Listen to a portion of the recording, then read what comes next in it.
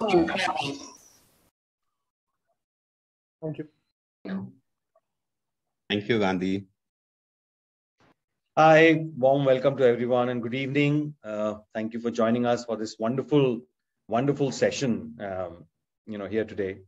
Everyone in their lives have gone through or will go through, periods of their life when, a certain incident or a certain period in life is pivotal and it changes who they are. It influences what they become, personally, professionally. And I would say the time that I spent with the Azim Premji Foundation was that pivotal space for me. And, whether it was the people I met, the insights I got into education and into the public and the government education system, the opportunity of working across districts with the government system and the opportunity of working with wonderful leaders out there. So Anurag, that's a space that will always stay with me and will always be special for me. So when Mukund said, hey, you have to host this, the difficult part for this hosting was, how do I introduce Anurag? And I think the more appropriate question is, which Anurag do I really introduce? So do I talk about Anurag, who's the Chief Sustainability Officer at Wipro, or Anurag, who's the CEO of Azim Premji Foundation and Vice-Chancellor of Azim Premji University? Or more interestingly, the Anurag who is the avid traveler, the health enthusiast, the long distance runner and athlete, the music aficionado. And I don't know if you're still a crazy Lata fan, Anurag, but I do remember those evenings when we'd have long conversations about music. Or Anurag, who's the columnist. And we've all read over the years his columns and insightful pieces on systems change and education in the Mint.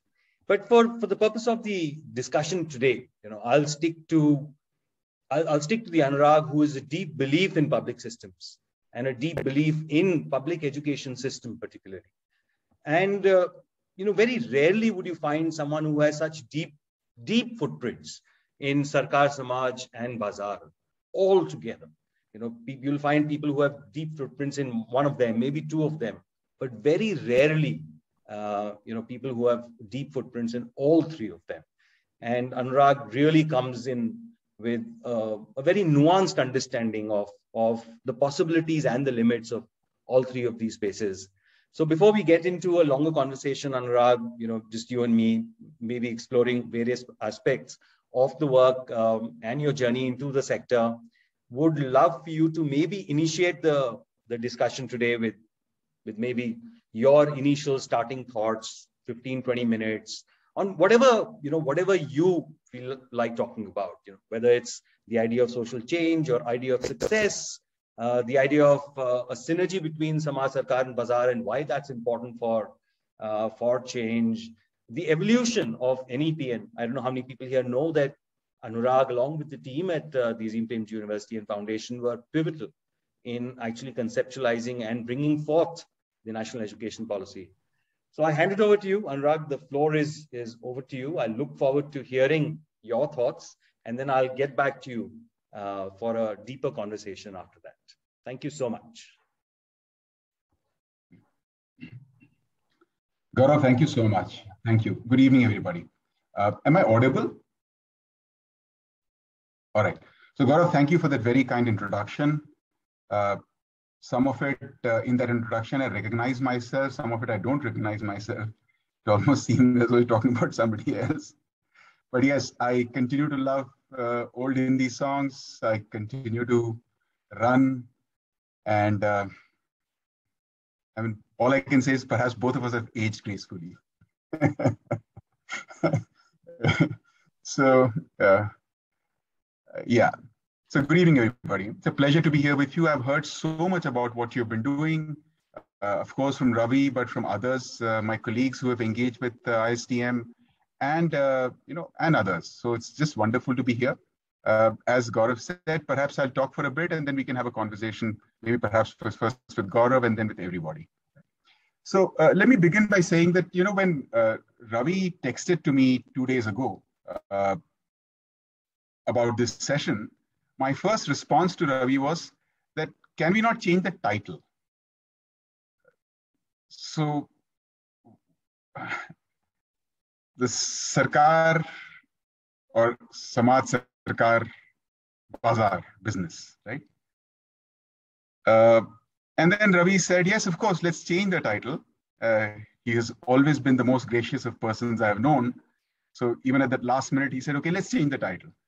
And the problem, Ravi, was that I was somewhere in Ghazipur and Mirzapur, just outside of Varanasi. And I just didn't have any time to think of anything else other than what I was encountering there. So I couldn't think of it. And then finally, I think yesterday I told Ravi that, well, let's go with it, let's just go with it. Because like most speakers, I am afflicted with the same malady, which is irrespective of the topic you will give me, I'll say the same things. Right? That's a well-known problem with people who speak. So I said, let's go with it. But I must explain, and the reason I start there is I must explain as to why my reluctance with that particular title. One is just a, let's call it a very superficial thing, which is, that I find that the phrase is getting so used or so often that it's just one of those catchphrases nowadays. That's how it is becoming, that particular phrase. But that's, in itself, it's no reason as to why one would not want that title. The core of the issue in my mind about that phrase, and which is why I did not want the title, but it has given me the possibility of starting from there, is that if, let's say, I were to use a phrase which was of this kind, the human body, the nose, and the ear, right? The human body, the nose, and the ear. Even if one doesn't pay attention to that phraseology, intuitively at a gut feel, one would feel there's something wrong with that phraseology. The human body, the nose, and the ear. If you give it even a single moment of thought, it becomes obvious as to what is wrong, which is you can't say the human body and the ear and the nose as though these are three separate things. Of course, the nose and the ear are separate things, but the nose and the ear are a part of the human body, and which is why the internal, let's say, disturbance the moment you would hear a phrase of that nature. And that has been my primary problem with that particular phrase, which is Samaj, Sarkar, and Bazaar. And that problem that I'm talking about is reflective of some of the things that have sort of gripped, let me just call it civil society, and the discourse around the social sector in the past few years, which is Sarkar and Bazaar is a part of Samaj. The core, one of the starting points of the problems becomes when you start thinking of Bazaar as something outside the Samaj and Sarkar as outside the Samaj, right? And that, Ravi, was my reluctance to use that phraseology. And that reluctance, as I mentioned, is only manifesting at a surface level of what I think is a fundamental sort of a issue with the way the discourse has worked out in the past few years.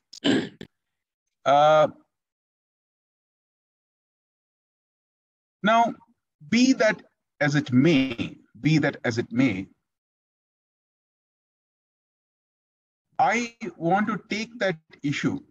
And I want to take it and connect it to, let's say, civil society, the social sector, NGOs, whatever phraseology you want, because whatever phrases you use, there seem to be people who don't like those phrases. So one can use whatever phrases one likes, but the social sector, the set of people who, at least in their estimate, are wanting to help contribute the country change for better. Right? So let's just talk about that. So I'm going to connect that issue that I started with to what I think are three critical issues that are engulfing the kind of organizations, the kind of spaces, the kind of people that we are. I mean, the group here, outside. Just those three, and then Gaurav, I'm going to hand it back to you, right? So, the first one The first one is I want to take you back to April this year. I remember April this year, in the first week of April, I was in Jharkhand. And then beginning April till July, I was out every week traveling. And I traveled from Jharkhand. That was the first March end. I was in Uttarakhand, but I was in first week of April, I was in Jharkhand. Then Jharkhand, Telangana, Chhattisgarh, Madhya Pradesh, Rajasthan, Uttarakhand, Karnataka, Odisha, and so on. Right. So I used to come back home for the weekend, but or for the Sunday at least. But I was traveling. I think I traveled 11 weeks continually. And the reason I was traveling was that all of us are familiar with what happened to the country April through June, July this year. Right? It was we know it was a near cataclysmic experience for the country. And what I experienced was something which was to do with the civil society. And that was a big part of the reason because of which I traveled. And which was this, that I found that too many of our colleagues, colleagues in the civil society sector or social sector, they were absent, right? When I say they were absent, and it is totally justifiable, totally understandable that if you have that kind of a pandemic raging through the country, and therefore your family is justifiably fearful of what might happen if you're out there, and therefore you are at home, it is completely justifiable, right? But what I observed was that, and it's a very strange tightrope balance that I always try to walk, which is that I am not here, shall I say, blaming people who are not out there. I'm not blaming them. But there is a deep question that arises, and that's where I'm leading to. So I traveled around and I found that a surprisingly large number of organizations and a surprisingly large number of people were inside their homes. And we all know that if this country has had a period where our contribution, our work was the most desperately needed, it was that period. Most desperately needed, right? And here we were, where I would not know. I don't know whether it's the majority or whether it's a significant number, but very large numbers were sitting out at home, right? And as I said, I'm not blaming anybody because I understand the fears, not just the individuals, but of the families. But the fact is we were sitting out at home. And there were two things, or two interrelated things. One is that at the same time as we who would classify ourselves as the social sector or the civil society, as much as we were sitting out at home, there were thousands of others who we would not classify as civil society, right? Who are just individuals out there, who are out there doing everything that they could, from providing food to actually managing the funerals, right? Never fearing for their lives, never fearing as to what is going to happen to them or to their families. But they were out there, and they are not the people we think of as social sector or civil society. But when the need of that kind came, they were there. And too many of us were not there, right? And then the question that really started occurring to me is that why are we here? What are we here for? Right? So all of us, certainly everybody here in my organization, and all of our colleagues in the social sector, we've chosen to be here because we think we want to contribute. We want to help. Let me make it very simple. Help. So it's like saying that, well, you raised an army in the peacetime. And in the peacetime, the army marched and did exercises and did everything. But actually on the eve of war, it sort of backtracked. You retreated. What does it tell us of us, right? So I don't know. I don't know the answer to that question. Right? I don't know the answer to that question. All I know is a question worth asking of ourselves. What are we here for? Right? I wish that never shall anything of that nature get repeated. I mean, certainly not in the next few decades, but ever again for our country or for the world for that matter. But that period should make us ask this question: why have we committed to this? What are we thinking? What do we think is our duty? What do we think is our role? And is it that when the war breaks out, as it were, we retreat, right? So it, to my mind, is an existential sort of question. It's an existential sort of question. And like I said, it's an existential question for which I have no answer.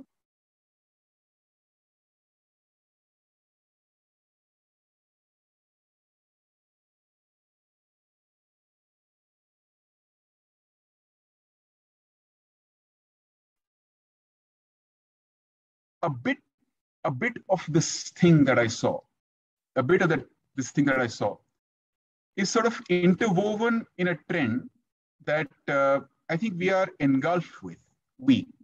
Again, the social sector is engulfed with, which is that I think we have become too technocratic. And what I mean by technocratic is that, and there is not the slightest iota of doubt in my head that the technical part of what we do, whatever is the technical part, whether it's in the health side, education side, agrarian side, wherever, the technical part and the managing part and all that stuff is critical, absolutely super important. Without that, we can't do work effectively. No question about that. So the second point is not about undermining the technical managerial aspect of our work. It is that technocratic aspect seems to have put to side, I would say perhaps eliminated, what I will call the social political side. And I mean, that I encounter in very simple ways, right? Which is that the question that I think we should ask of ourselves is that what is our socio-political stand? And do we have a stand at all? And are we willing to act on that socio-political stand?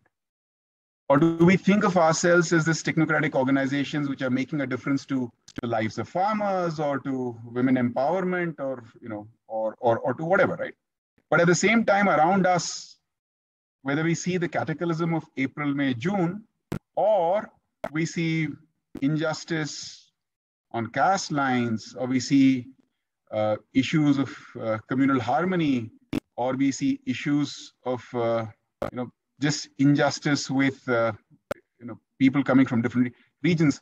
Every cleavage, every dimension of injustice and inequity we have, do we have a stand on that? Right? Do we have that? And my fear is that over the past 20, 25 years, we have drifted away from that. So we have, and which is, again, as I said, is not undermining the importance of our technocratic capacities and its significant role in making our work effective. But at the same time, if we lose our fundamental socio-political ethical moorings, why are we here? The same question as came to me in April, May, June. So that's the second point. And the third, which is in my mind, and that's, to call it a solution would be, over reductionist and over simplistic. So I'm not suggesting a solution, but I'm talking about the third point being something which to my mind is a counter to all this, is a counter to are not being fully conscious of why we are here in all our actions, are becoming technocratic at the cost of losing or missing our socio-political moorings, our ethical moorings. So the third is, to my mind, the central critical importance of what I call the field, the front line. Too many of us, I think, too many of us, and whenever I say too many of us, I'm not referring to the group here, right? I mean, the social sector, the civil society sector is a vast, vast swath. So too many of us, I think, have progressively become disconnected from the ground, from the field, from the front line. And India is, and these issues are in the front line. Whether in the context of schools, it is the government school teacher who's teaching in a village in Chandauli district, somewhere outside Varanasi, in a broken one-room school, or it is the ASHA worker, right? Or not just the ASHA worker. Why ASHA worker, right? It is actually the young woman who's volunteering to help the ASHA worker on the ground. So that is where the issues are. That is where the solutions lie. That is where the heart of India beats. And too many of us, I think, are disconnected. Too many of us, and Ravi, you'll have to pardon me if this is a part of your curriculum and if undermines stuff that you've said. Too many of us are too fixated on theories of change. I find that phrase, truly partly, what shall I say, appalling and partly hilarious. I mean, people have tried theories of change from the Bhagavad Gita onwards, and we start believing that we have theories of change. So, the kind of abstractions that we are leading ourselves to, engulfed by this technocratic atmosphere, which is cutting us off from the reality on the ground. Right? That is, I think, in some senses, at the core of this existential problem. Right? If you're in a village and if you're connected, and if you truly believe that we are here to somehow contribute, we are not going to be turning our eyes away if some injustice happens to a Dalit, even if we are working in education or working in health. Right? We can't do it because we're connected, we're a part, we are there. So this disconnection from the ground, in the flow of these technocratic ebbs, which come from also, I must admit, it comes also from people who have money, people like us who are large funders who eventually are pushing not just the discourse, but also the actions in a certain way over the society, right? So there is blame to be apportioned on everybody, right? But that doesn't change the description of the phenomena, which is of disconnection from the ground, right? So I feel that we stand at the cusp of something triggered by the pandemic, at the cusp of something where we can potentially redefine, and improve what we are. And will we do it? Will we not do it? If we don't do it, will we sort of fall apart? I don't know. I don't think history has any such definitiveness. It'll move on. But where we stand today, we are at this cusp of asking these very fundamental existential questions of ourselves, right?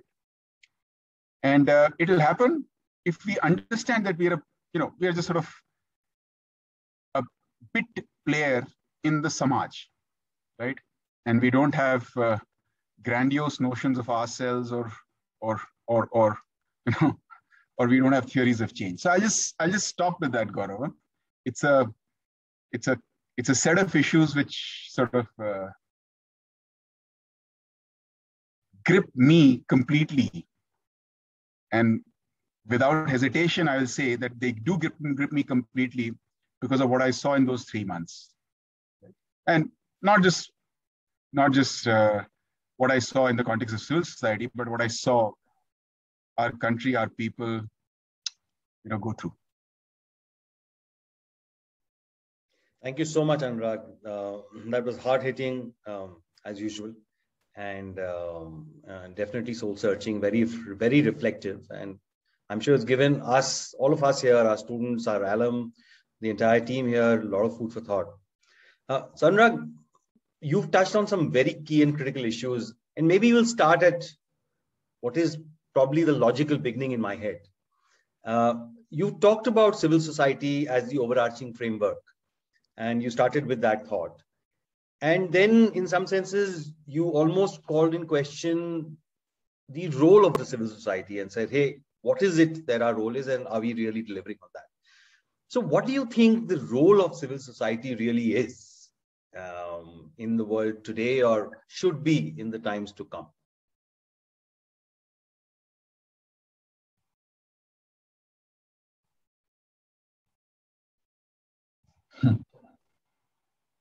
This is a hard question, Gaurav. Yeah. So,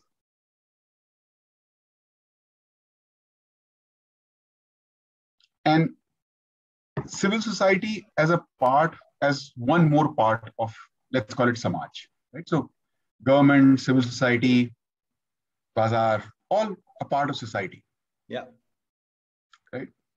And I must say that, you recollect when the first lockdown happened, or even later, people fled from places like this. People fled back to safety.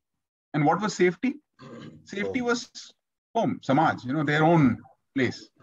And Bazaar and Sarkar and civil society didn't matter to them. Civil society, right? Everybody. So the question is if the question is what role do I think of civil society? I know you know that there is no definitive, simple answer. Yeah. No, absolutely. Just top of mind, thoughts. I think that we have to ask ourselves of what are the fundamental values that we aspire for in this country, right? And what are therefore our ethical commitments? And how do we work towards those ethical commitments, right? In its comprehensiveness. That, to my mind, is the key, right? And a disjunction from there. So, if we say we are committed to equity and justice, or, let me put it simply, we are committed to the idea of bringing to life as much as we can from our own contributions, the constitutional values, right? If that is the case, then, well, you are a part of these times and you are here, and that's the country you're facing, and that's the situation you're facing, then let's do our best, right? So therefore, in some senses, what exactly one would be doing in the next 5, 10, 15, 20 years is not perhaps the same what we might have done over the past 15, 20 years. So it is dependent on what times are you facing. And I think the purpose of civil society is to be the I won't call it the custodian, because custodian is too presumptuous, but at least an actor who can bring to life the constitutional values, right? That's what I see as the role of civil society. And that's the question that we need to ask ourselves, that are we making this happen? Are we working towards this? Are we not working towards this? So, at a very basic fundamental level, that's the way I think. The other things that I was mentioning, are questions of method or approach. Are we connected to the ground?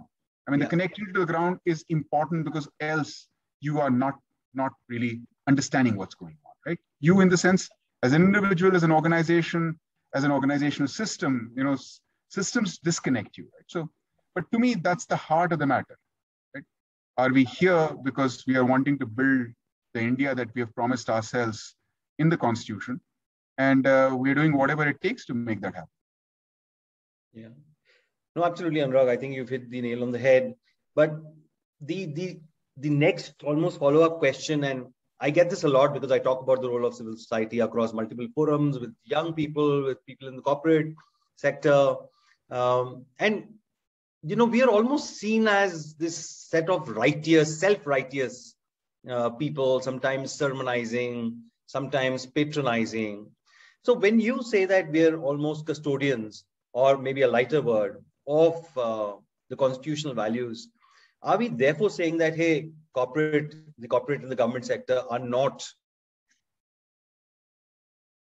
custodians, or they are the ones who really don't uphold these values, or they are the ones who are in violation, and therefore we need to be there to safeguard these values? I mean, what are we essentially saying? That's why I actually deleted that word custodian. I think every citizen, every individual, every corporation, business corporation, every organization, every political party must be custodian of the Constitution and its constitutional values. Everybody must be a custodian. That's why I changed it, to saying that we are actors who try and bring to life the constitutional values. Right? That's the difference. And it is not the business of a corporate, for-profit business organization to bring the constitutional values to life. The custodians, so they must ensure that there's no, gender discrimination or caste discrimination. That's fine, right? But it's not their business. It's our business to try and bring this to life. That's the difference, the fundamental difference I see, right? And to stay with that, it certainly is the business of the government to make that happen, right? It certainly is the business of the government to make this happen. But, one can go into political theory a lot, but the fact is that we know governments have their own pulls and pressures, and therefore let's say the architecture of a country where civil society is a counterbalance to the state, if one were to call it that, right? Inside the overall society, that's an important role to play. So media, I'm not classifying as civil society at all. Media has a role to play. Media has a significant role to play in this overall architecture. And our media is totally messed up. And it's poor quality. And what does one say about it? Yeah.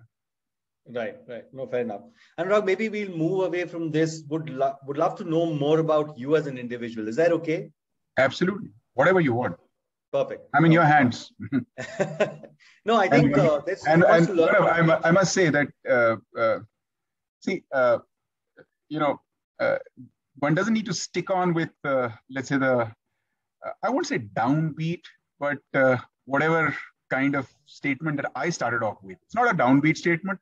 It's just it's an attempt at a clear-eyed gaze or clear-eyed look at our own selves. Right? It's an attempt at that. But one doesn't need to stick to that tone.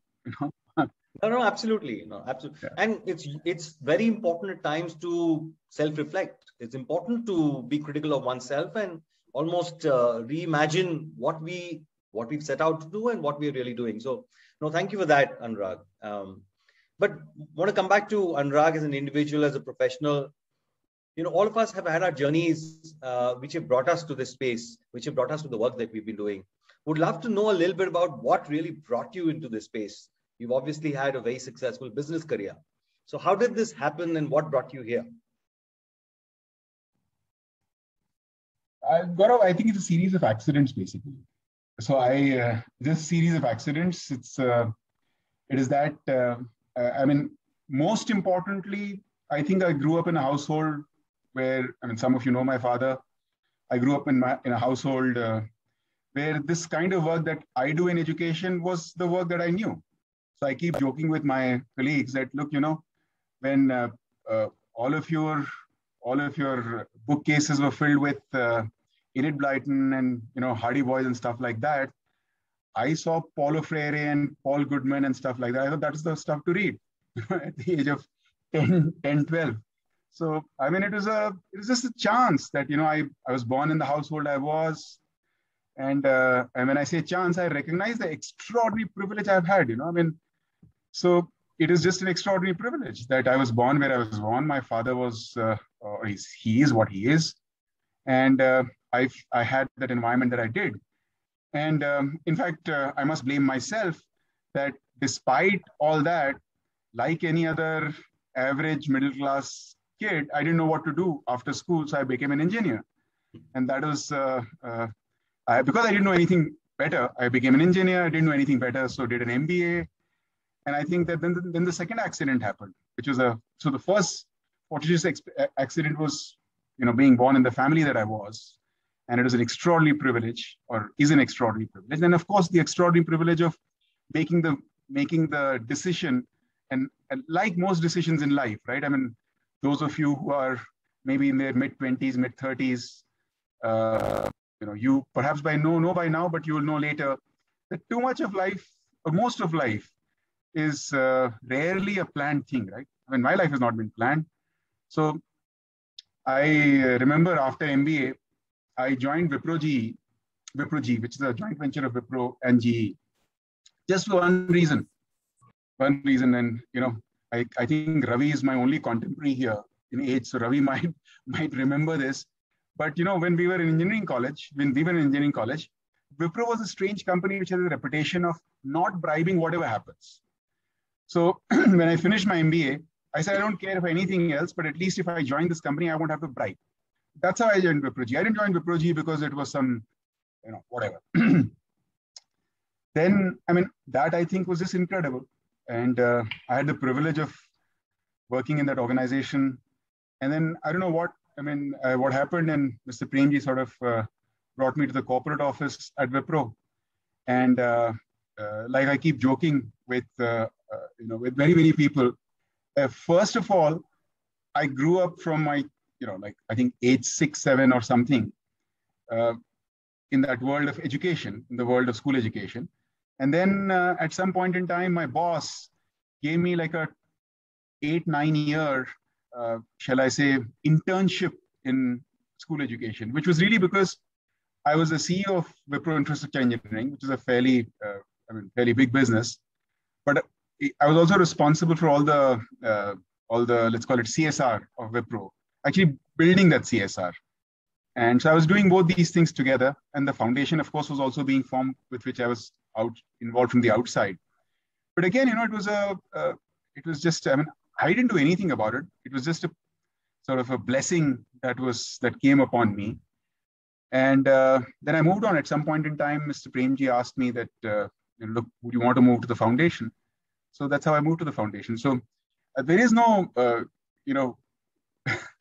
no wonderful grand narrative. And I find myself completely at loss to explain why is it that I've been so blessed and privileged. And, there is no role in the world, not even the president of the US, that I would take in exchange for what I do.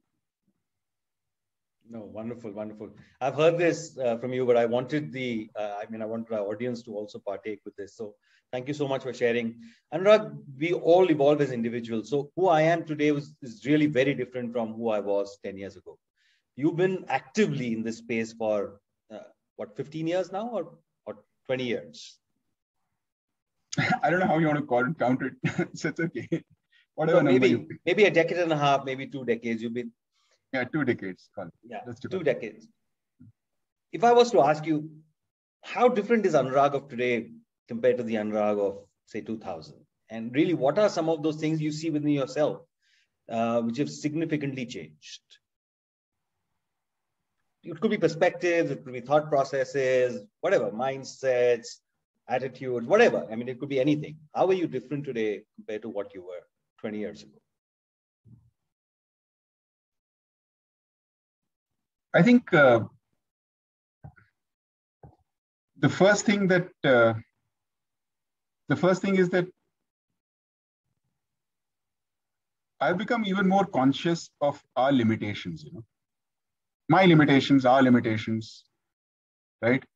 And we're just specks in the, in the sands of time, right? We're just specks. So I think we can just do our best, try our best. So I think that's to my mind, maybe the most important thing. I don't know. I mean, I feel that, and that, let me relate it back to another comment that I made. That's why my my being appalled at that phrase, theories of change, So Marx also had a theory of change, or, Hegel had a theory of change. And so I think we're just specks, So I think that over the past 20 years, I've just realized how limited we are and how little we can do, and which has not made the importance of whatever little we can do any less. In fact, it has made it even more important, because I feel that every little bit counts, and every little bit counts. And in fact, the issue starts happening when we don't have a sense of proportion. When we don't have a sense of proportion, and we start thinking that we can change the world, we'll do this, we'll do that.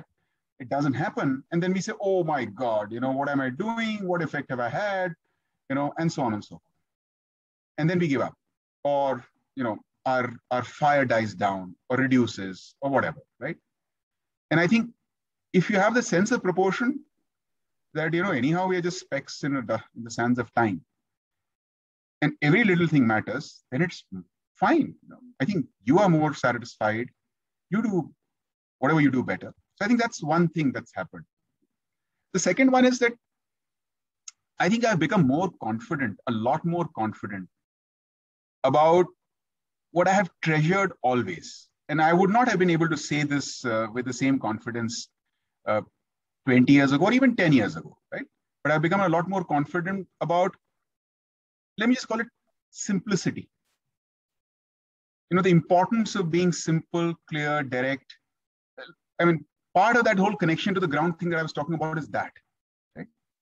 Well, let's not complicate things. It's not. I mean, everything is so complicated anyhow. It's complex. The world is complex. Human beings are complex. But you want to do something, keep it simple. So the importance of simplicity, right? And simplicity starts from your thinking, right? That's where it starts, keeping it simple. Because if you don't keep it simple, anyhow, there are tugs and pulls and pressures that make everything complex, a billion times more complex as you start doing stuff, right? So I think, a sense of proportion, simplicity, and I would say a conviction that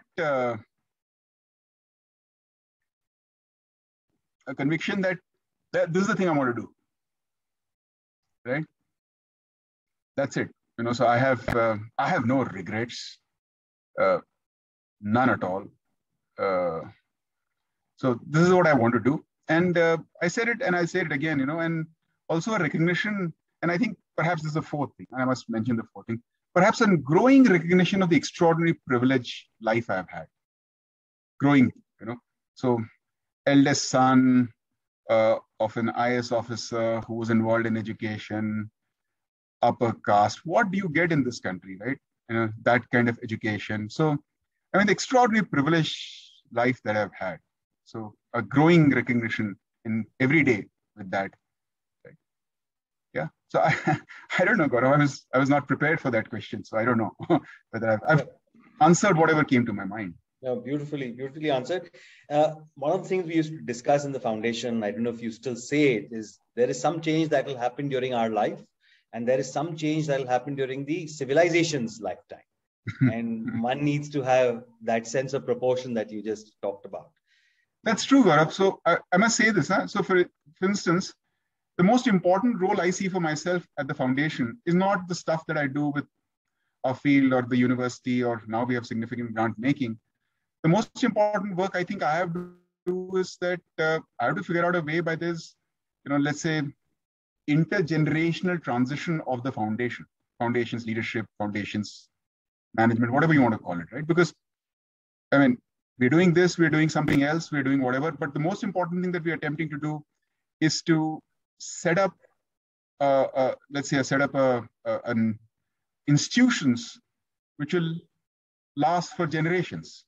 So my job, most important role that I see is that how do we make sure that from multiple aspects, it's not just about human beings, in the sense individuals, it's multiple aspects, but how do I figure out a way? And when I say I don't mean I alone, my colleagues at the foundation, but how do we ensure that there is intergenerational transition, which that generational transition makes the foundation stronger, not weaker, right? Right. And how is the foundation really attempting to do that? And a little bit of tongue-in-cheek, Anurag, what is the foundation's theory of change in doing that?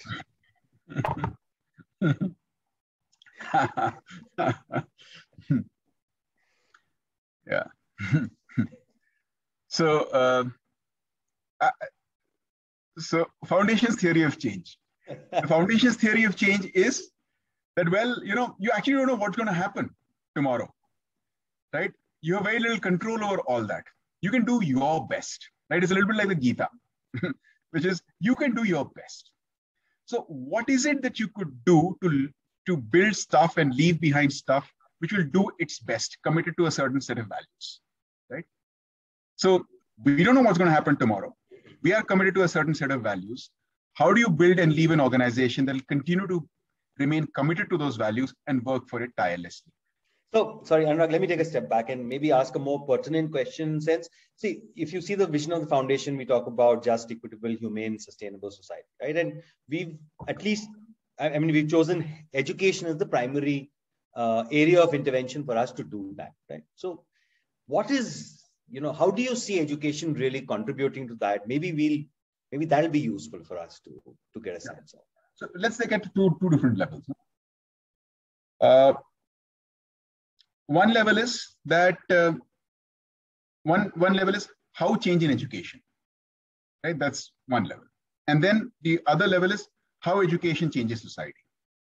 So how change in education? How change in education? Education is the classic wicked problem. There is no one way of approaching that particular matter. Organizations have to make their choices. We think that the most important of things on a prioritization scale, most important of things on a prioritization scale is the matter of teachers. And therefore, how do we figure out a way by which India has, let's call them better teachers, and better teachers who are existing, and better teachers who would then come out from the system, right? So as I think you all understand, I'm sort of oversimplifying what we think, and that statement of mine is in no way underestimating the importance of good curriculum or good schools, buildings, or resources, etc. All that is there, but if and I'll just stay with what you said, theory of change, Gaurav, which is that at the core of it, if you have a good teacher, under a tree, the good teacher can teach students, and good education will happen. That's the bottom line, right? You don't even need a curriculum. If you have a good teacher, right, the education will happen. And that is at the core of what we are attempting with education. And so how change in education? Fully recognizing that education is a wicked problem and will need action on multiple fronts. Our energy we are investing mostly into the matter of teachers. And I don't want to go into the technical phraseology of it. That includes in-service teacher and of course teacher education system and this and that. So that's the change in education as I see, right? How education changes the country? Well, if our idea of education is limited to the notion of physics and mathematics, then it won't. Then we will still have the country that we want to change from. But if our idea of education is that every classroom, every school has the culture, and culture is critical here because what I would call as pedagogical practices inside a classroom are insufficient to be developing, let's call them good human beings that are practicing constitutional values. Culture is central and critical. And therefore, if our idea of education is education that develops good human beings, and that development is not happening through pedagogical practices alone, but is happening through the culture of the institution, then that changes the country. Right? And it's a very slow burn thing, very, very slow burn thing. It's not something that's going to happen tonight or in the next 5 years.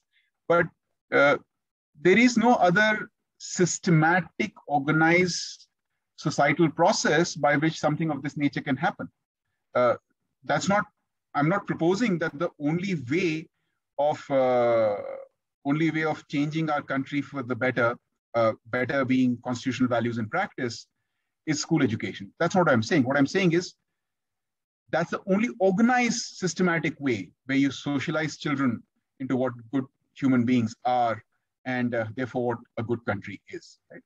So then if I connect both those, if education could change for the better, and primarily I would think through teachers and other stuff associated around the teachers, then that is the kind of education that will develop good human beings, which embody the constitutional values as we imagine them. And therefore, we move towards the goals that we have set for ourselves in the Constitution. Right? And I mean, every one of us on this call is familiar that this is the direction and the path. Right? You never get there. You never get there, right? And it's for us to keep trying. Right, right. And maybe the last question from my side before I open it out to the audience here is, y'all have played a pivotal role in bringing the NEP to life. So what are the things in the NEP that really talk about what you just shared?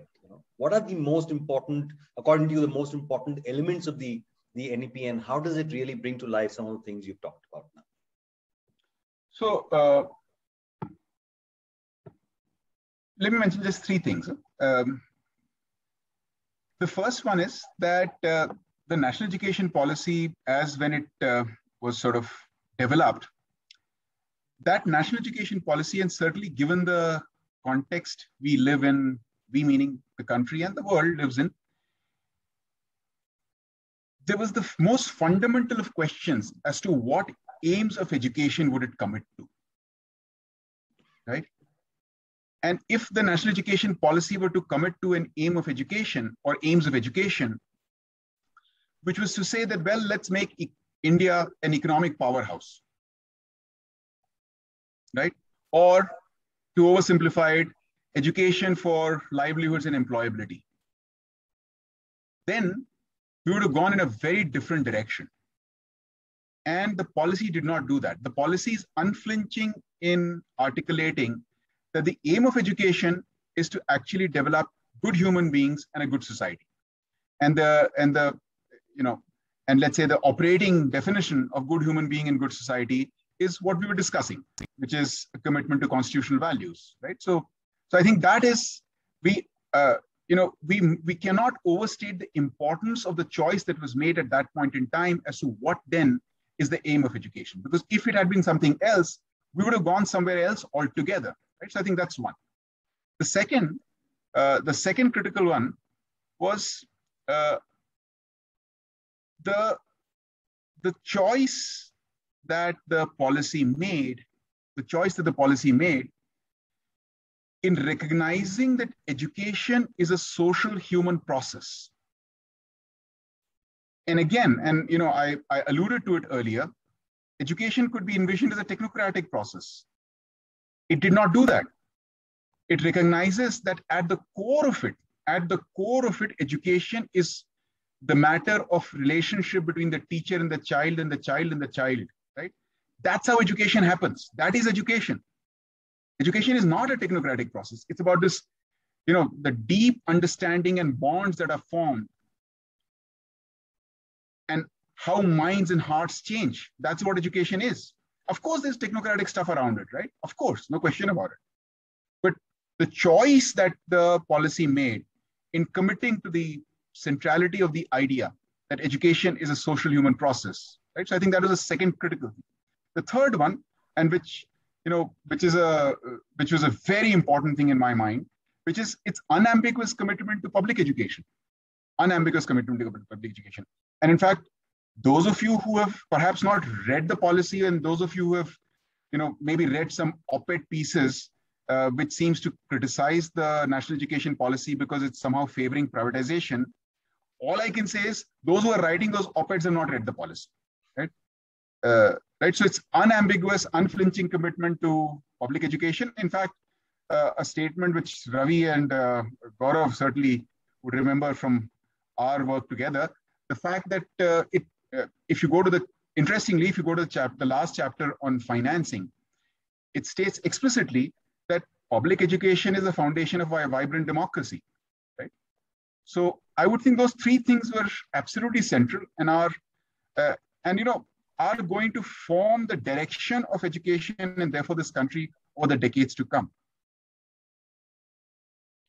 Right. Thank you so much. Great. So let's open the platform for questions from the audience. So, folks, you have two options. One is you can raise your hand and you can ask a question live, or the second is you can type your question in the chat window and I'll be happy to share them.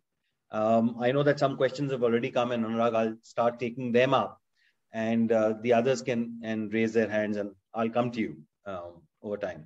So, taking up what you just said, you talked about the technocratic view of education. Grishma's asked, would love to know what your perspective is about the word technocrat. What do you mean when we say technocrat? What do I mean by what I say technocrat? What do I mean by technocrat or technocratic? Technocratic. Technocratic. Technocratic is when we forget that the heart of the matter is that it's a matter of the heart. Right? When we forget that human beings are human beings, So that is what is technocratic. When we start believing that spreadsheets, management systems, impact assessment, this kind of stuff, theories of change, this kind of stuff really can help us.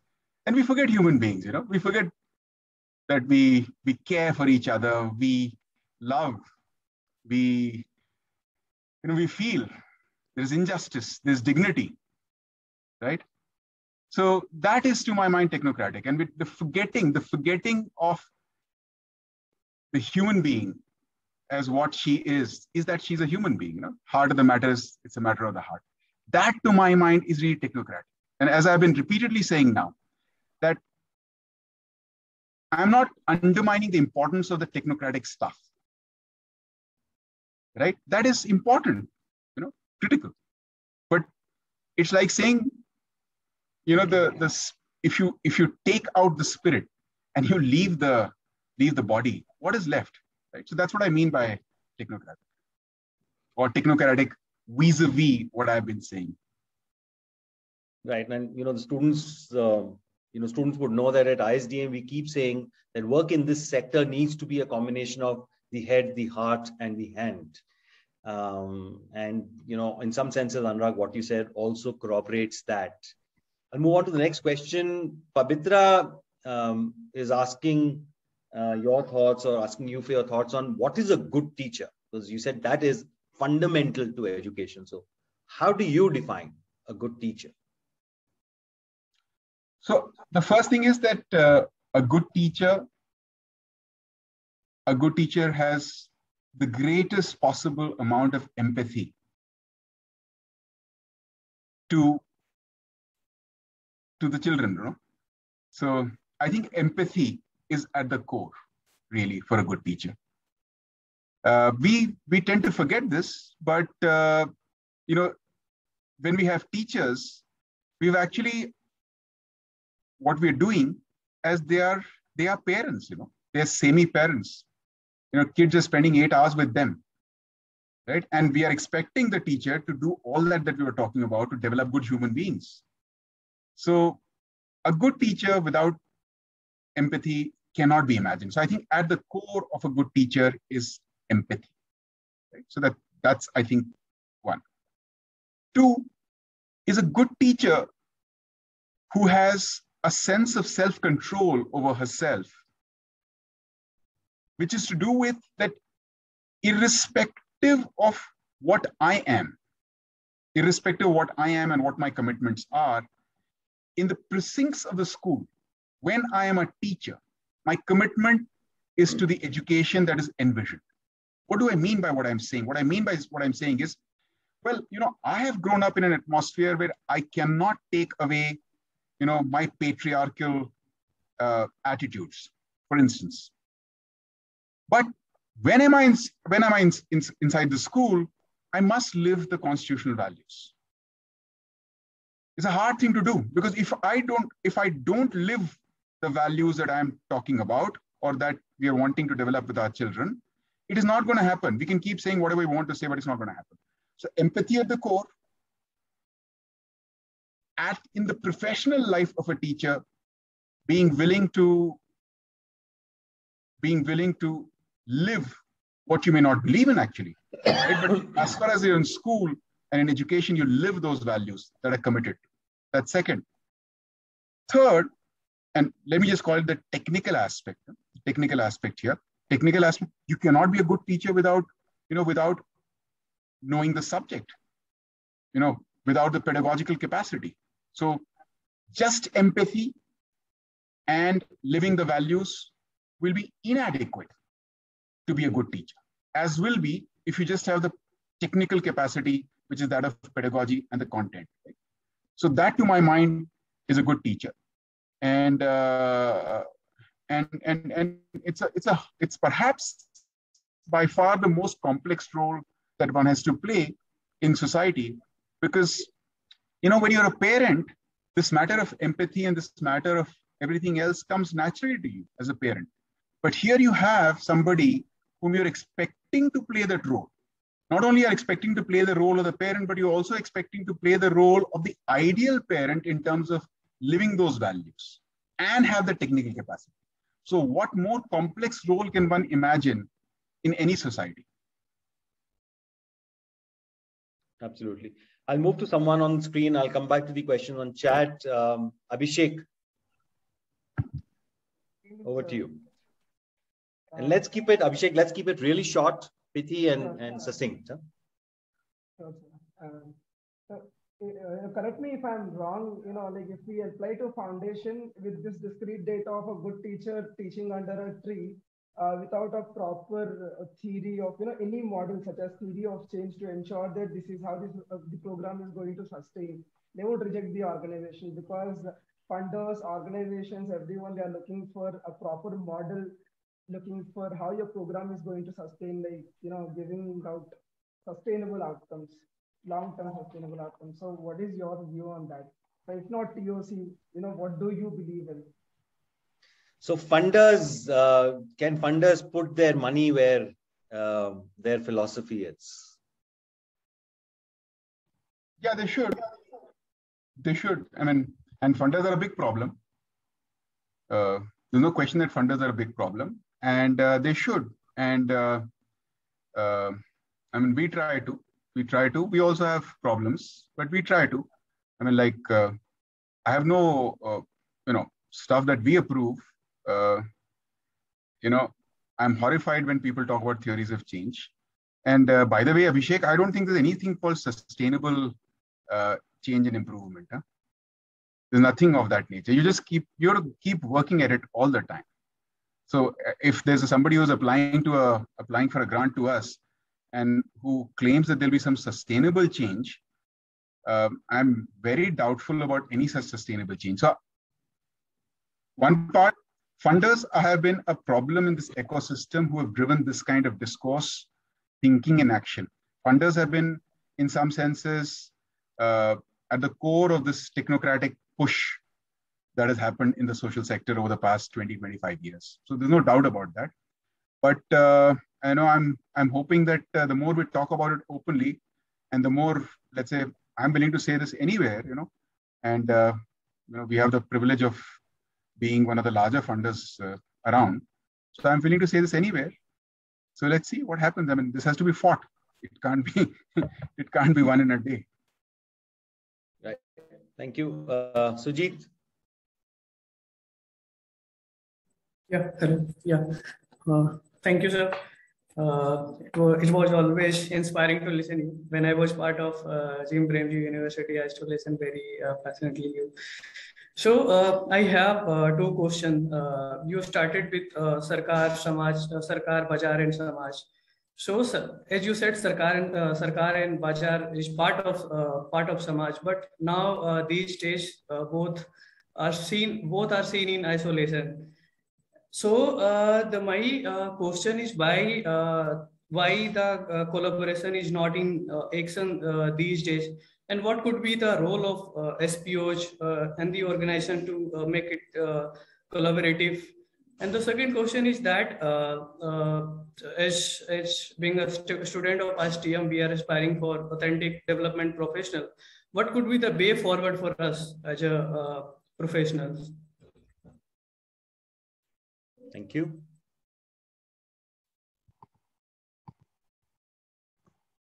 Sujit, those are very big questions. I I don't know. I really don't know whether there can be a comprehensive response.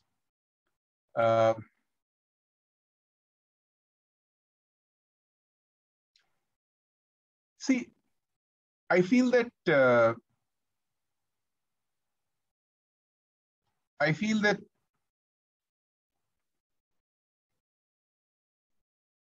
we have to realize. Realize is not the right word.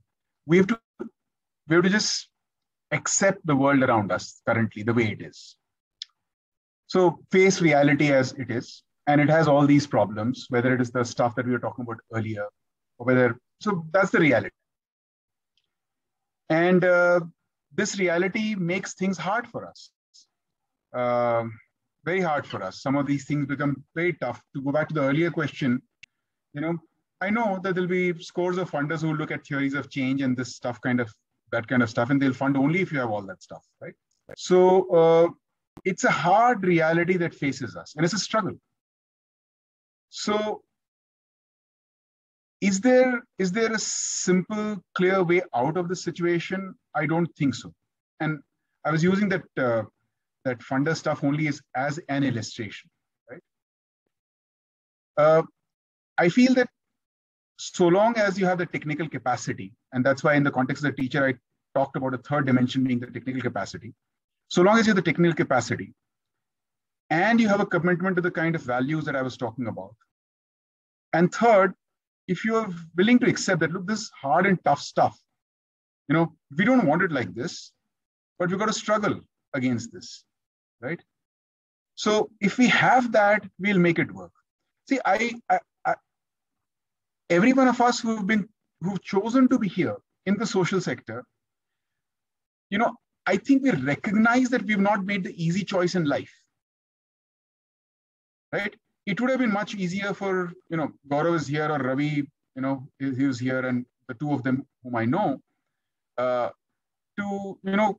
make some billions of dollars and rupees in their corporate careers, right?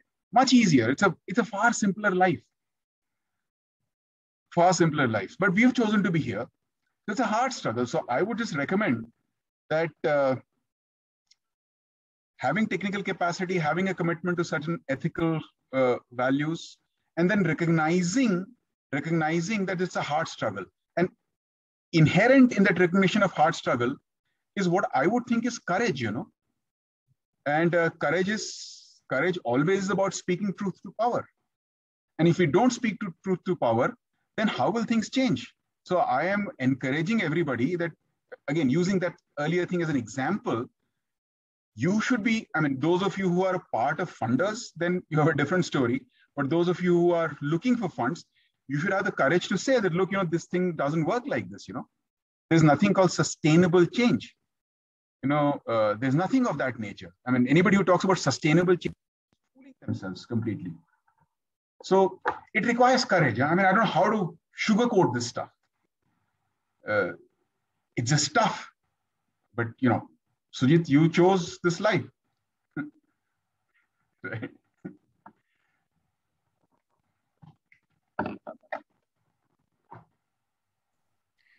So Anuprabha is asking a question on one of your favorite themes. He says, how can technology bridge the gap in a society that is ridden by digital divide? Why don't you answer that, Gaurav?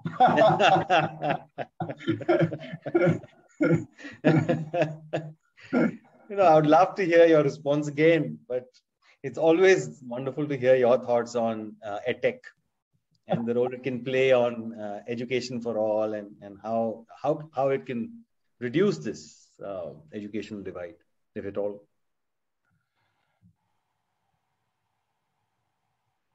So, is tech an integral part of our lives? Absolutely, tech is an integral part of our lives.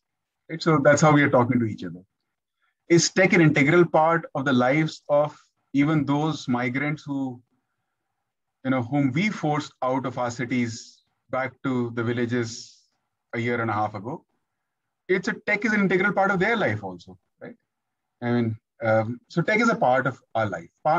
Tech is today, I think, an intervening layer with pretty much everything that we do. Tech is an intervening layer in our relationships, right? In our most intimate of relationships. So tech is there everywhere. I think we have to recognize that. And we have to recognize, as much as we recognize that tech, therefore, is not something, tech is no longer a tool. Tech is an intervening layer in all our life. And once we recognize that, we are also recognizing the kind of problems that tech is creating. And forget about what kind of benefits tech can make happen, but the problems that technology, this intervening layer is creating, we are familiar with that, right? I mean, I don't need to talk about it again and again, So that is the world that we live in. Now, then if one brings it down very specifically to the question about how tech can therefore help in education, because tech in society is so broad that I don't want to go there. I mean, tech as an inflammable or inflammator of passions which are destroying the very fabric of society, we're familiar with that. I'm not going all of there, right? So let me just limit my response to the context of education. So tech in education, it can be very useful when used sensibly. And it's completely useless when used mostly in the way it has been used and thought of. So unfortunately, the pandemic has been the most massive possible tech experiment ever, because everybody went online. So all the dreams of the technoholics just came true overnight. I mean, all education went online. And what is the result of it? We are the most staggering learning crisis that the country or the world is ever facing, because tech doesn't work with children. Tech doesn't work with, forget children. Sujit was in our university. We also went online. How hard was it to handle PG students? They don't study. Education doesn't happen on tech, right? We know that. Why do we want to fool ourselves? So anyway, we've had this massive experiment, which has told us explicitly and clearly, you cannot have this kind of education. Tech doesn't work with students, bottom line. Right? I didn't want it like this. I have been, as Gaurav, that's why Gaurav was laughing, that I have been saying this loudly for years and years and years now. And I did not wish for this kind of an experiment to happen. The experiment has happened, unfortunately. Now, we know that those who are addicted to things, they can't see the basics of things. So even after all this, there are still technoholics who are saying, no, but actually this can happen, this can not happen. So I think let's recognize that tech is not very useful in education with students, right? It's not. But isn't tech useful? Of course, tech is useful, right? If we use it sensibly. So where is tech useful? I'll give you 3 examples. Simple WhatsApp stuff, which is being used systematically to share content amongst teachers in very many places that we operate. It's very useful. Why won't it be very useful? It's very, very useful. Tech where there is adequate connectivity, and tech where the teacher can use to source and content. Is it useful? Of course it is useful. Absolutely useful. And in my mind, the most under-invested and underutilized potential of tech in education is tech in managing education. I mean, those of you who work with schools, you're familiar. The data is in chaos. The teacher is being asked the same data 100 times. We have no clue where schools are. Forget about anything else, right? So appropriately used, tech can transform the management of the school system. We have not done it. So Gaurav, simple response. Let's please recognize, after the unfortunate experiment that the chance conducted upon education, that tech doesn't work in education in the way we've thought about it. Children don't learn. Of course, I hope all of you who are from the social sector recognize that at the margins, everything happens. So, I mean, if you have 250 million children, certainly some 2-3 million children might have learned reasonably well through tech, right? But the overwhelming majority of children, and that's because of the nature of education, of nature of what learning is, right? It's not about connectivity. It's about how education happens, how you hold attention, how you draw motivation, right? The human interrelationship that I was talking about. That's why tech doesn't work in education. However, tech is very useful in education if used appropriately. And unfortunately, because of the fixation of tech in the way that we've had over the past few years, unfortunately, because of that fixation, we've not used tech where it can be used gainfully. So it's just a repeat for you, Gaurav, but maybe not for others. Thanks, Anurag. Shrikant, over to you. Good evening, sir. So you mentioned that in the peacetime, we developed an army, marched, and then there was a crisis and the army sat there silently, and the whole civil society sat there. A bunch of civil society sat there during the crisis, and the commoner was doing the seva.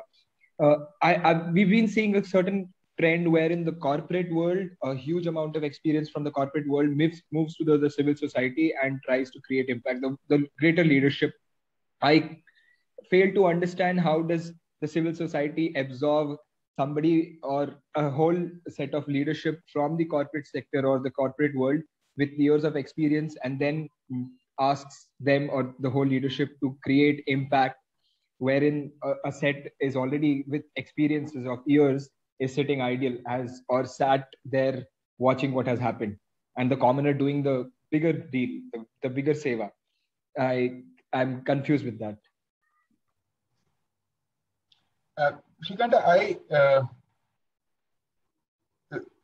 in the way you put it, and that was the right way of putting it, that a lot of civil society sort of sat out, right? Sat out. And some bit of civil society, I don't know, I mean, I won't place proportions here, but some bit of civil society and what you call the commoner, they were deeply engaged in responding.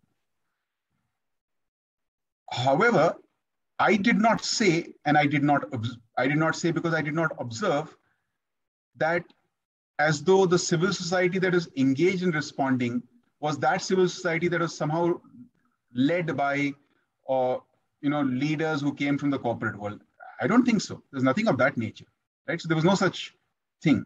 So what was the difference between the civil society organizations that had the, let's say, that had the courage and the commitment to go out and respond, and what was it that was there inside civil society organizations that did not?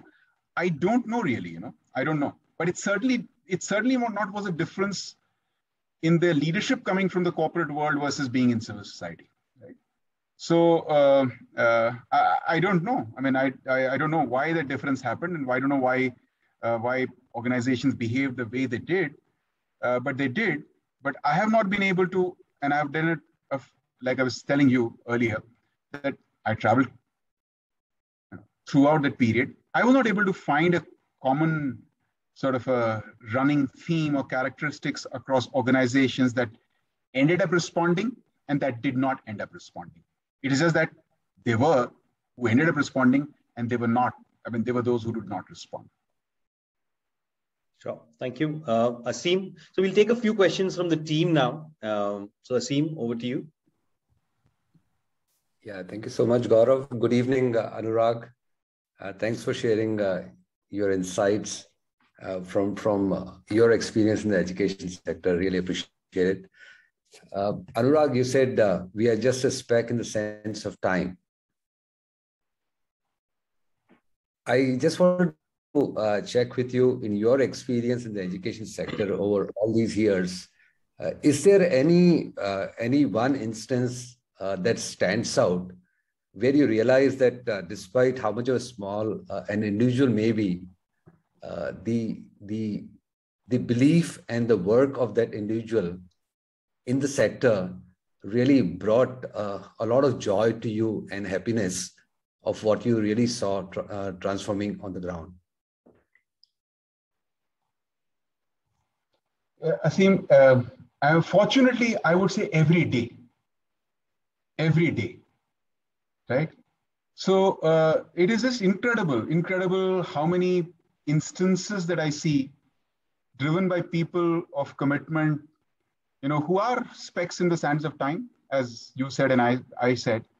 But the difference that they've been able to make is just extraordinary, right? I mean, I can't, every day, absolutely every day. There's nothing that I can say beyond that. So, and I mean, those of you, Gaurav mentioned that I write for the Mint. Those of you who have read a few of my columns, you would know that I deliberately pick up those kind of instances, which is just truly remarkable. And there's so many of them, right? So, I mean, I'll give you one of the most dramatic ones in the past few months. And I remember it because that April, May, June period that I was talking about, right? So I remember in the month of June, blazing June, right? I was in Barmer, and lockdown, the pandemic is ravaging the country, absolutely ravaging the country, and you have this young man uh, who lives actually in the town of Barmer, and every day he would ride some 15, 17 kilometers. And those of you who are familiar with that territory of the country, he will go to one particular farmer's small, really one room place, and which is open on all sides. And he will sit there, and there were some 17 kids who would come from the neighboring dhanis whom he will teach, right? But why was he doing it, right? I don't know. I mean, and if you ask him why is he doing it, he said, look, I mean, what else do I do? I mean, I'm here. These kids are here. I have to make a difference to their lives. And you should have seen those kids. So every day I see, I mean, it's just staggering. And to me, it's the energy part of being connected with the ground. That if you are connected with the ground, then you don't see theories of change. Then you see the heart of the matter, which is what you see every day, right? Of course, you'll see a lot of nonsense, right? You will see, you will see injustice, and you will see a teacher who comes drunk to the school, all that you will see. But then to counter that, you see this incredible stuff. Right? And Gaurav was asking me how I've changed over the past 20 years. And I was saying I've become even more convinced. And a part of that conviction draws from this, that there are so many good people, so many good people who will not give up, who will be unfazed, who will have courage. Yeah.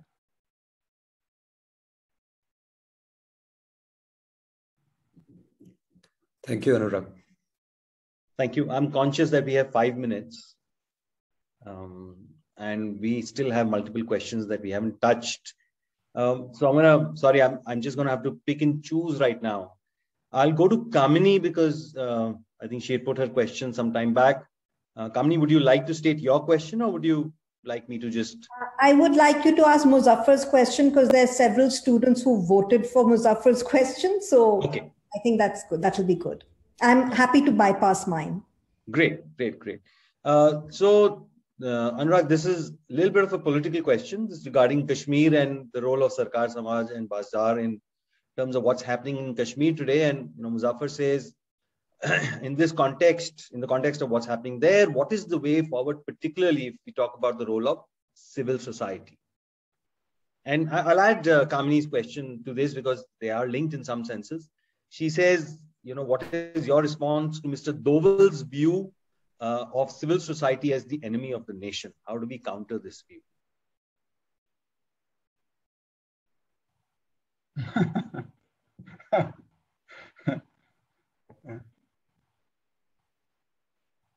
So, Kashmir.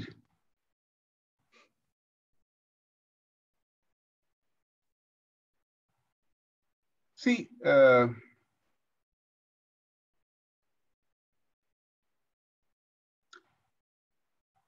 I don't know enough of Kashmir and the ground situation myself. I haven't been there for 2 decades now. So I don't know. I know it's very complicated, very tough, very difficult, right? So that is the only thing I know. So I won't have a, I do not have any strategic, quote unquote, insight into what should be done, what can be done, right? There's 2 things I know, which is that one is that, you cannot solve any problem.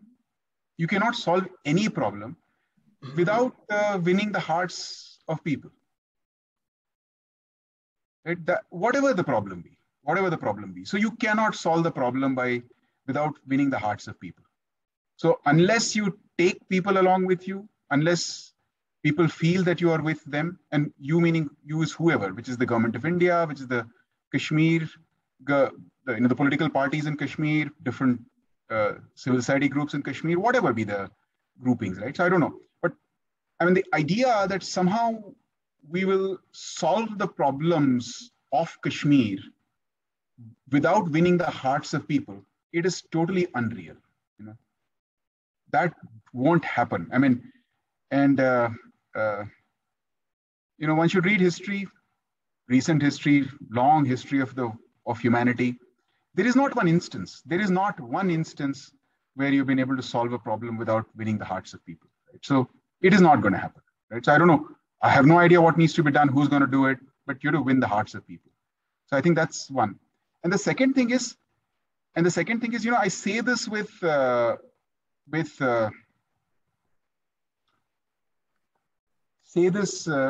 that I have no right to say this, right? Because I'm not there. I have no right to say this because I'm not in Kashmir. But to me, it is what I said about the pandemic, that it's unfortunate. We live through these times. We are caught in it. But we should do whatever we must, and whatever be the outcome. Right? Whatever be the outcome, we as civil society, we must do whatever be the outcome. I mean, if we are in the crosshairs of quote unquote the terrorist organizations because of doing something that we are doing, so be it. If you're in the crosshairs mistakenly of the government because of whatever we are doing, then so be it. I mean, you have to do what the right thing is. And I say that, and I must say again, I have no right to say it because I'm not there, right? I can only say things which I myself can do. But since the question is asked of me, that's what I think. So that's such a hard question, Muzaffar. Such a hard question. On Mr. Doval's civil society stuff, I don't know, I think Mr. Doval is a very intelligent man, very intelligent, very, very sharp man. I think his understanding of India's polity, society, I think is quite remarkable. So he's a very, very insightful person, I would think, I've met many of the present, let's say, people who have, positions of responsibility. I think he stands out amongst them, amongst the very best from his understanding and insight perspective. And therefore, in what context he said something of that nature, why he said it, I don't know, I don't want to second guess him. But civil society, as we understand it, as we are not the enemy of the nation or the enemy of this. We are, in fact, we are the nation, right? We are the nation. I mean, not the entirety of the nation. That will be again very presumptuous, but we are the nation. So what do we do about it? I mean, we just go on with our business. Why should we take it too seriously? I mean, I think one of the problems that I find is we take a few headlines too seriously. Right? We just take a few headlines too seriously. The problems that are being encountered by civil society organizations on the ground, they are there irrespective of the statement that we are talking about or not talking about. So they are just there. So we got to do our business. We got to do our work. We got to stay committed. And that's it, So I I mean, I won't take that particular statement as though now there is some kind of there's some dramatic shift of uh, this government or this or Mr. Dole himself in the perspective of civil society, right? So I don't know. I mean, I'm just some of you work with the government very closely. I don't pay too much attention to headlines. The headlines are what they are, and we have to just go at it. And if I were to counterpose that point in the context of Kashmir, is it tough? Of course it is tough, right? So we can hang up our boots and go back to the pavilion if we want. But that's not what I signed up for. Right. No, absolutely. So before we close this out, Ravi, would you like to add some closing comments, thoughts? Yeah, thanks, Gaurav. If Sujit talked about how we talk a lot and discuss a lot about being authentic development professionals. And if there is an example of authenticity that I would use, it would be Anurag. He doesn't care a damn about what you think or what you feel about it. He is authentic to the core, and Anurag may not realize this, but the genesis of ISDM goes back to conversations he and I must have had in the corridors of our office in Sarjapur, or in our drives to Uttarkashi, or sitting in the forest in Chhattisgarh, or whatever it is. But he was the one who had started by saying, and I remember I was this MBA, having worked in the corporate world fairly successfully, I thought. And he said, management is the biggest nonsense in the universe. And, I remember those famous statements of his. And that is also what got me going in this direction of asking, what is management and what is it in the social sector context? So yeah, Anurag, you had a huge role to play in, shaping my thoughts, and in effect shaping ISDM, and in effect shaping so many people who have passed through or had some association with ISDM. And it didn't stop there, because it then was your father who carried us for the next, several years.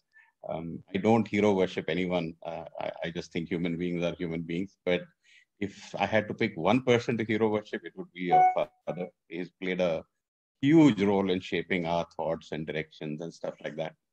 The two words I always associate with Anurag, which I believe is very important for being authentic, and I heard it again today and I felt it, and I can't tell you how happy I am, is his idealism and his irreverence. And I think those are phenomenal qualities. If one could pick from Anurag, I would strongly recommend. And I believe in the social sector, you should have these two in abundance. So yeah, it's just so wonderful listening. And Anurag, your comment about our curriculum and whether you're punching holes, we don't have a deterministic approach at all at ISDM. It's all discussions and debates, and you figure out your lives. In fact, it was your father who taught us that it's not one class that goes as a group of widgets who have the same experience. Every student, Muzaffar from Kashmir to Gandhi from his place, are all different, and their journeys are all different, and they go out also in way. So we tend not to be too deterministic about it. But I also think that Anurag his thinking at least is of a much, much higher order than most of us tend to think, and it can confuse the hell out of a lot of you. So you should continue to debate, you should continue to discuss these. So these are thoughts which have come out, like he said, he's been reading, Freire from the age of 10. Some of us have not yet read, Paulo Freire and people like that. So these are based on very, very deep insights, experiences, etc. And they're definitely worth reflecting and discussing. And I hope some of you will discuss it in the small groups and classrooms and whatever spaces I know we have. So incredibly grateful to Anurag I've been pursuing him, by the way, for 6 years to get him to talk to ISDM. So I can't tell you how it is worth it. It's just that 5 batches have missed out on you. I hope some of the alums have joined and have listened to you. But really, really grateful, because these are the thoughts that I believe will shape, the minds of some of the young people who are listening to this conversation, and will, find their own sort of Incredibly grateful to you, Anurag, for being Anurag. And, I agree with you when you responded to Gaurav and said, which Anurag? And, a different Anurag turns up every time I have a conversation with Anurag. And I don't mean by that he's confused. I mean, he has so many identities. I read him in the Mint. I talk to him as a friend. I work with him in the organization. So yeah, it's just phenomenal. And Anurag, thank you so much for making all the time. I know a lot of people would have wanted to continue these conversations. It's always okay, like, we used to say in this, hold your questions, it's okay. You don't have to answer everything. So we shall end on that note saying, keep your questions and try and figure out your answers also. But incredibly grateful to you, Anurag.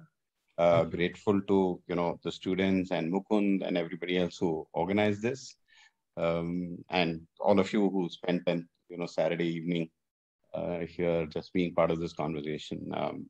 Thank you so much. And Gaurav, I'm glad I was not on the other side of your questions. Thank you, Gaurav, for being the amazing anchor you are. And yeah, thank you to everybody. Yeah, thank you. Thanks a lot, Ravi. Thanks, Gaurav, and thanks, Anurag, and thanks to the academic team, everyone.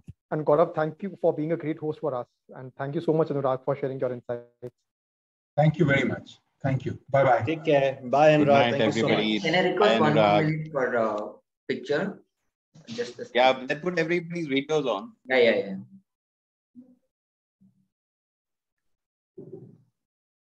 I request everyone to turn on their videos.